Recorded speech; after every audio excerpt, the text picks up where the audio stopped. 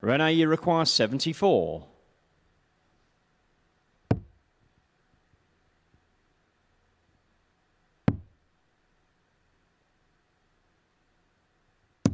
Game shot and the third leg. Rene Eidams. Sometimes those single numbers are the hardest. Oh, 2 darts at tops here for Grundy to break. Game shot and the fifth leg. Fantastic finish from Grundy. Rob Grundy. You require 114.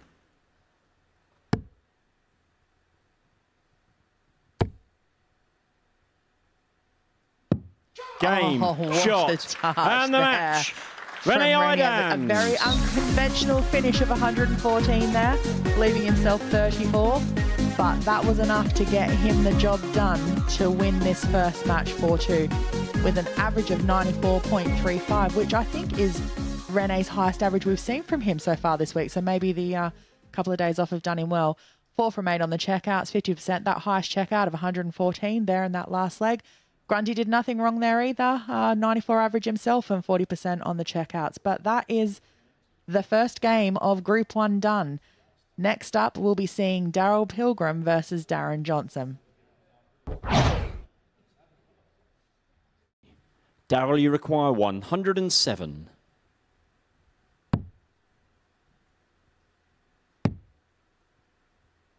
Tops for Pilgrim here to take out the first shot leg. and the first leg. Daryl Pilgrim.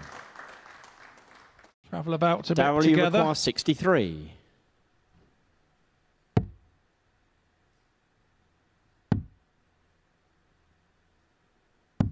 Game shot and the third leg. Daryl Pilgrim. Darren, you require 42.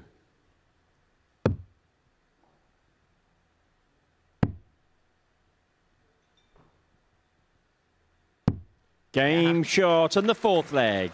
Darren Johnson there taking out the 32. I feel like he'd had a lot of practice darts around that side of the board, so was bound to hit one sooner or later. Darren, you require 120.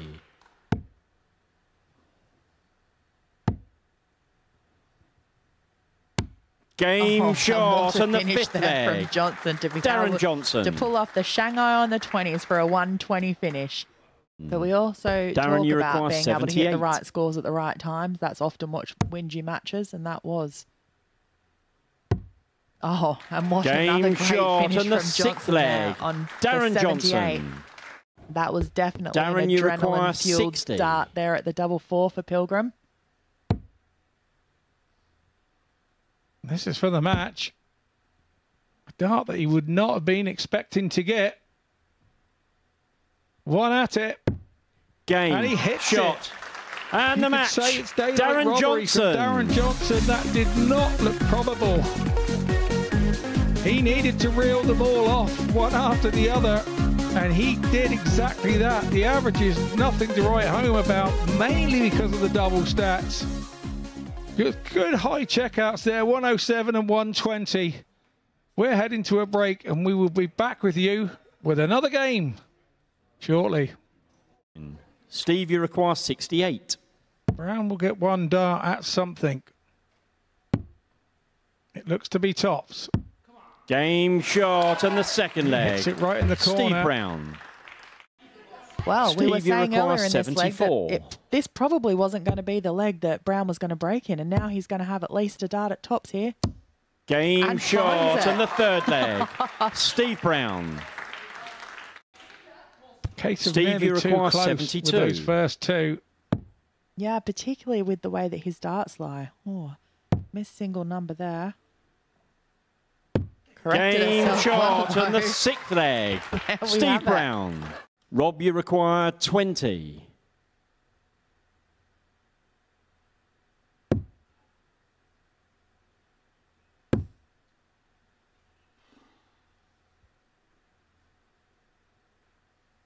This is where you have to be mentally strong.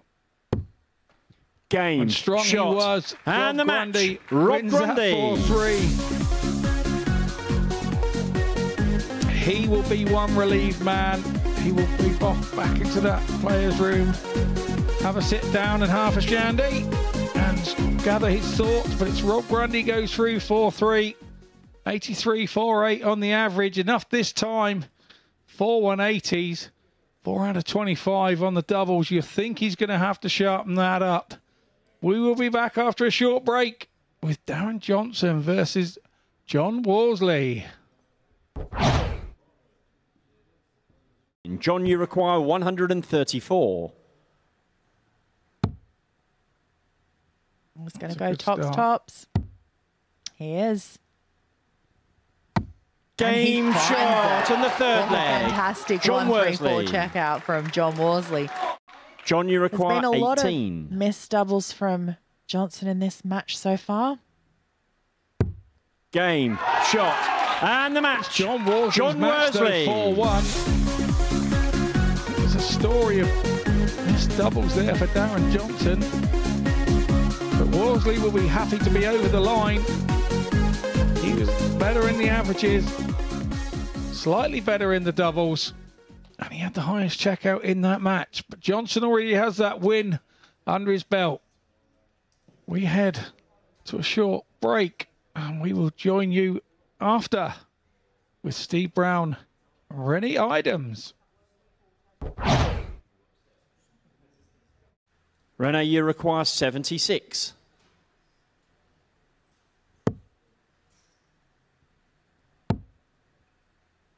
Across the double 18. Game shot on the first leg. A tidy finish and Rene break a throw. Steve, you require 75. Not able to find that double 8 though, so gives Brown the chance. Now he's going to have 2 at 24. Cross to double 6. And getting himself out of jail with these types of shots. Game shot on the second leg. And he's done it once more to secure his place in the semi-final. Yes, we did talk about the fact that he didn't actually need to win this match. He just needed to be able to get a few legs. 119. Rene, you require 124. 14 for ball. Oh, and he's missed the big single number. We've seen him do this a couple of times already this evening. Do often say those single numbers are the hardest 84. ones. Steve, you require would 40. know that he only needs 2 legs? I'm not quite sure. I think he would know he only needs a few legs. Game shot and the fourth leg. Steve Brown getting himself a breaker throw and the advantage of a 3-1 lead. You're going to go 3 ball or 13 tops? 13 tops it is. Game shot on the fifth for leg. a 110 Rene checkout Eidams. for Rene Eidams, which means that he has qualified through to a semi-final position. 2 legs was all he needed. It's all about Brown now. It's a little bit tense up there on the big stage tonight.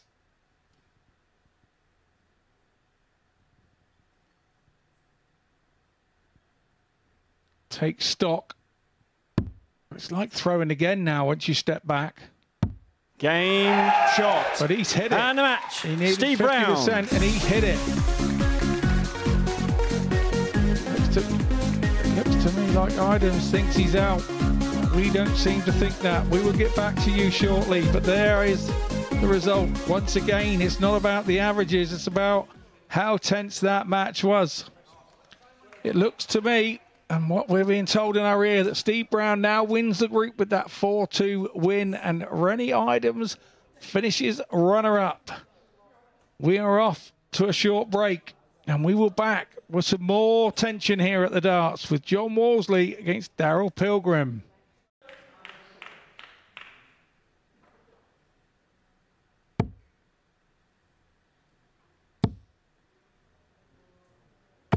It's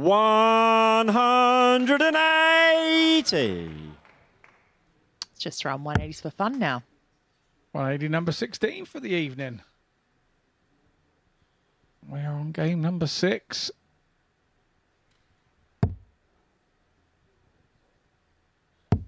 $55. Daryl, you require 41. It's been a great start from Pilgrim. With the fact that he knows. Game shot on the first leg. Daryl Pilgrim. And that is a polished. Obviously looking for a single 9 to leave 32. Hit the treble 9. Straight down to the double 7.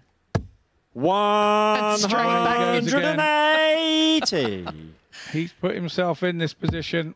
He is, by Jove, going to get himself out of it in his head. Here comes Worsley. 180. And in a blink of an eye, we are on 180.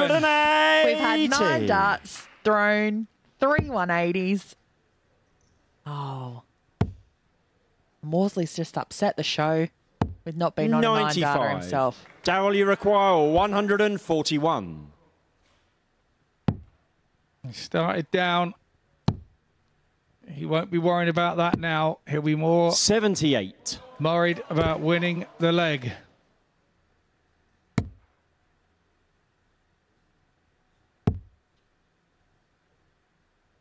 Big deflection 125. Darryl, you require 63. Corrected it well. Potential for another 11 darter here from Pilgrim. Not to be this time. Tops he wants. 23. I like that way as John, well. you That's require good management. 101. It is good because he loves the 36. So 27 is good targets. Still doable for Worsley here. Needs a treble 20. Doesn't find it.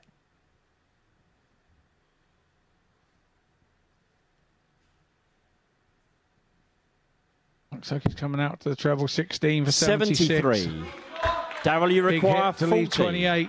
Will he get back? Game shot and the is second leg. no. Darryl Pilgrim. On you require 61. He's 164. So Worsley.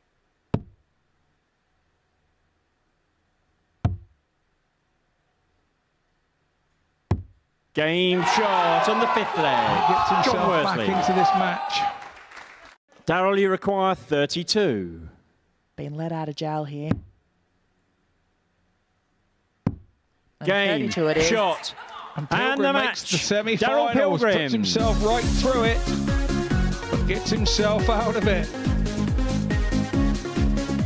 So it will be Pilgrim who actually goes through as top of the group. Worsley there, 93.62. His comeback was on the way, but Pilgrim, a solid 96 for him.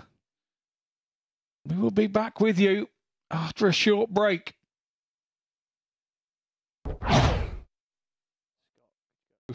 Steve, you require Actually, 36. I don't think we've seen a bullseye finish so far this evening. Game 18 for shot Steve and the Brown, second I do know. leg. Steve Doubling his Brown. lead at 2-0 in this semi-final. I know Steve, you Worsley does require love tops 90. too. I feel that there might have been a bit of tension. He's going to go 15. Oh, double 10 for the match. 70. Oh, just out the John, you wrong side require of the wire there. 40.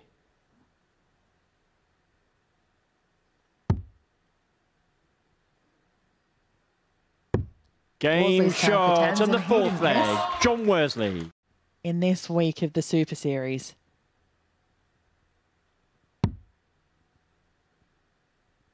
Game Yes, they shot. were. They And the game match. shot and match Steve for Brown. Steve Brown, taking that first semi-final 4-1 over John Worsley. And some great darts there from Brown, better than we've seen earlier this evening. Average of 85, 4 off and 10 on the doubles. High check out of 40. I mean, Worsley there didn't play to the standard that we have seen him play, 79 average and 1 from 7. But it is Steve Brown who is the first confirmed player through to the final of week 10 of the Super Series. Up next, we will have our second semi-finals, which will see Darryl Pilgrim take on Rene Eidams. I think, but Rene Eidams is on something a lot handier than the 140 of Pilgrim. Game shot and the second leg. Rene 52 Eidams. check out there for Eidams has doubled his lead at 2-0. Feel like this 83 needs to go for Pilgrim. Oh, you're going to go tops. He is. Oh, 43. and just the wrong side of the wire there for him. Rene, you require 16. There wasn't a hesitation, was there? There wasn't any disappointment at hitting the 3. It was like, I'm okay. I can go tops. I do it all the time. Is that a good marker there? Good line?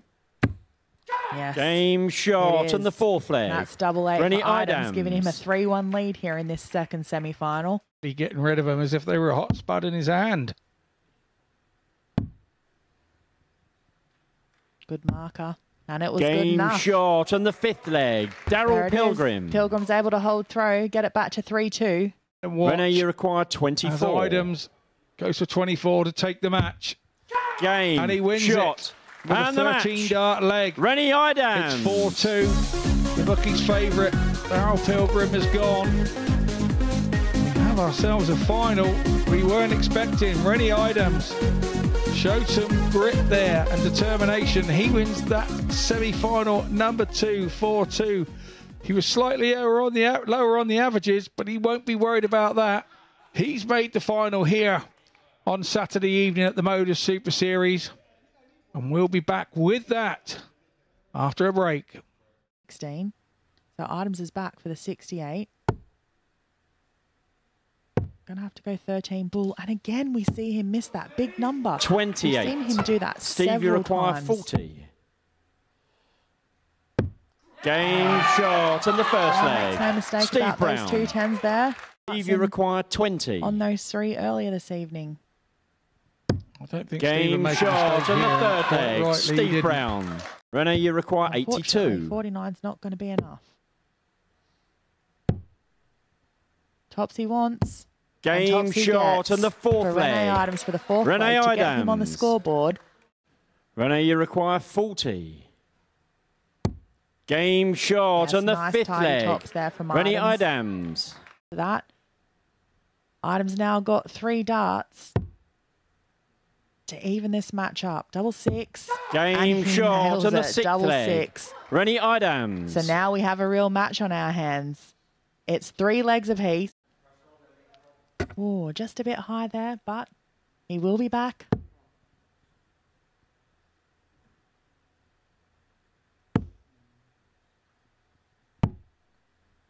$82. Rene, you require 40. Game There it is. shot. 1 dart at tops and the is all he Super Series needed. Week Rene 10 Eidams champion. is our Rene Week 10 champion. Eidams. Coming from 3-0 down to roll off 4 legs on the spin. What an amazing effort from him there. The stats don't show that it was the greatest match of all times, but as we've talked about many a times before, averages don't always make the match. They certainly don't mean that you win the games, but that was a match that contained just about everything that you need.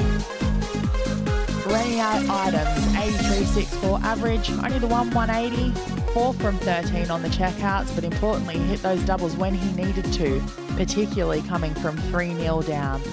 Steve Brown, on the other hand, started off, like a bull at a gate, 3-0 up. I mean, he'll probably be thinking about some of those darts he's thrown there for a good few minutes after that to be able to have dwindled away that 3-0 lead to come off with a 4-3 loss. But there you have it. That's it. That is Week 10, all sealed. So Rene Eidams will be the one joining us as the Week 10 champion to come back to Champions Week in just a few short weeks' time.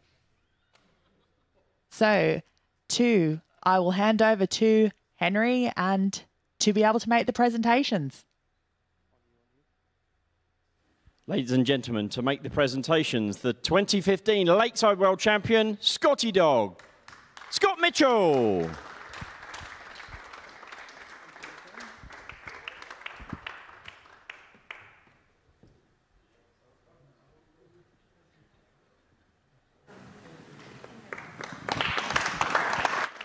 Eidams, many congratulations.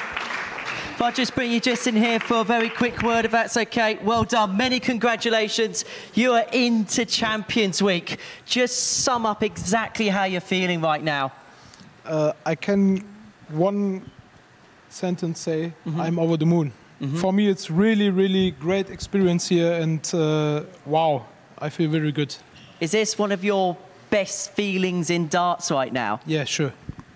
I have not played my best darts on this week, but it is enough for the final wins, and I'm so happy. The other players are so good, and the table was so close every time, and I feel really happy. You seem to do enough just to get over the line each game that you asked yourself, and that final from 3-0 down. What were you thinking? Yeah, I'm 3-0 down, and I think, Rene, come on, please. Play a little bit darts for the crowd and for my friends and for my family. I don't know, I want to go 4-0. No whitewash. I think, come on, one leg and one leg more and one leg more, and then, yeah. You found yourself at 3-3 and it was your darts. Yeah, then after 3-3 I feel good and confident, and yeah, it's happened. Yeah. And now, Rene, you're into Champions Week. You're joining a very exclusive list of players. Not many get the opportunity to play at Champions Week. I can see the smile on your face. How much are you looking forward now to playing in that? Yeah, I'm looking really forward. I'm so happy to come back here and play the final week. I'm so happy. Well, we'll let you go and celebrate with the trophy. Ladies and gentlemen, put your hands together for our winner in Week 10, Rene Eidams. Many congratulations goes to him. There he is with his trophy in hand. Special moments, and they are special moments, Scott. You know what it's like to win one of those trophies, one of those titles on a TV stage. They're big moments, aren't they? They're life-changing in a dart player's career. They change your career and your outlook on everything. You've started to get over hurdles that you didn't think you could get over. He'll go away from here this week a totally different player.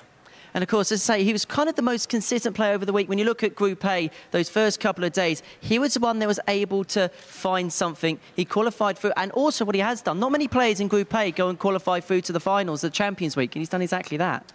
No, exactly. It's a rare thing. And you know, he didn't even dominate Group A. He just did enough to get over the line. And I'm sure that winning Group A was a surprise to him come Wednesday evening. So he's probably sat there with his hotel room for a couple of days going, wow, how was this me and the group of names that I was with? But he's taken that confidence on. You know, he's been stellar, he's performed well, and he's performed when he needed to perform. And that's a secret about this game. It doesn't matter about averages, it's about winning games, and he did all he needed to do to win those games. Just a word about Steve Brad, of course, 3-0 up in that final. That's going to feel very, very sore at the minute. Absolutely, yeah. There's no sort of way that when you're that 3-0 up and you can start thinking of the finish line. And he had a dart. He had a dart at double 10, didn't he? So, look, that may be playing on his mind. I'm sure that it will play on his mind tonight and maybe for a couple of days, but I'm sure that he'll be headstrong back into the work that he does elsewhere, and he'll soon forget it, hopefully. As far as Rene Eidams is concerned, and as far as Champions Week is concerned, it means another nationality that's going to be in the mix. We're going to have German representation here in a couple of weeks' time. And when you have a look at some of the nationalities and some of the different types of players that are into that Champions Week, we've got a number of different nations, a number of different types of players. We're 10 weeks into the process now, and that Champions Week field, well, I think it's going to be the best one yet, possibly. How do you see it? Well, I think they're all fancying it, because once you've come here and you've won that trophy, and you've won a Saturday night, you can't wait to get back here with the confidence that you won with on that night. So there are going to be 12 guys by the end of this series that really feel that they can go there and take the big money. Been a good night all round, Scott, hasn't it? Yeah, it has for me. I've really enjoyed tonight. Well, it's been a pleasure to be in your company, a pleasure to be in the company of Corinne Hammond as well. Well, Week 11 gets underway Monday morning, 9:30 a.m. And boy, do we have quite the cast list for you. John Henderson's going to be in action. The reigning world master, Wesley Plazier, is going to be here. Jared Cole, Robbie King from Australia. It's going to be an incredible lineup. But as far as Week 10 is concerned here at the Super Series, it is Rene Eidams who's the big cheese. Bye-bye for now.